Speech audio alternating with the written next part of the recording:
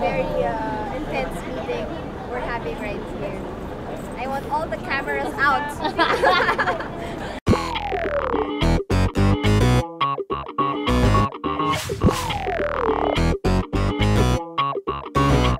You're nothing.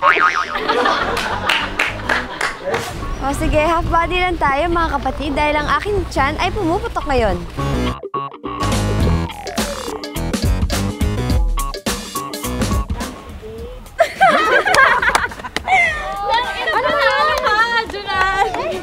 You tried hard.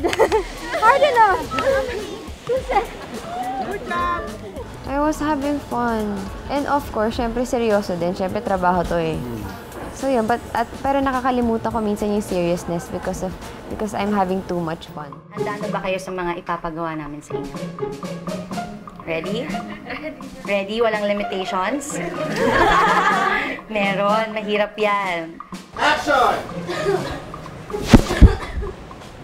Ano eh? Sabi! Action! Ikaw palang taga-FHM Magazine. Wait, ang hirap! Oh my God, Mama Dan. Woo! Action! Akala mo mabibili lahat ng magazine mo, ha? Sinayang mo lang. Ano pinagsasabi-sabi mo dyan? Check this out! Check this out! Check this out, man! Man, look at this bed! It's freaking awesome! It's freaking big! Oh my God! I feel so overwhelmed with my surroundings. The painting! Ay, nako. O sige na, matutulog na kami. I feel lucky to be part of it. And I feel very blessed kasi ang dami kong napuntahan.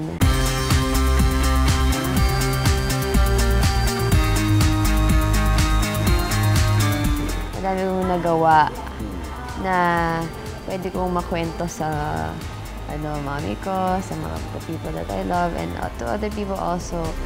I'm falling in love and it's better this time. Each challenge, meron siyang corresponding meaning or significance to me.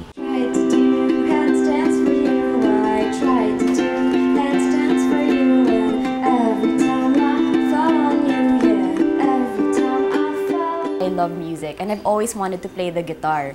But it was too huge for me to play. So, nag-switch ako sa ukulele. From then on, yun naaliw na ako. Tapos parati na ako nagpa-practice sa bahay.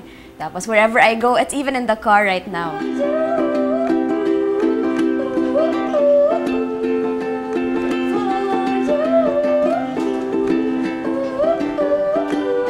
I like conceptualizing stuff.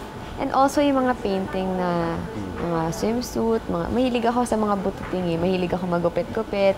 And I like being innovative. I like creating things. There's just, I just enjoy that the most. Sayang ang two-piece. So ano naman ang concept nila? Zebra. Ah! Since we are... Uy, ang ganda! Diba?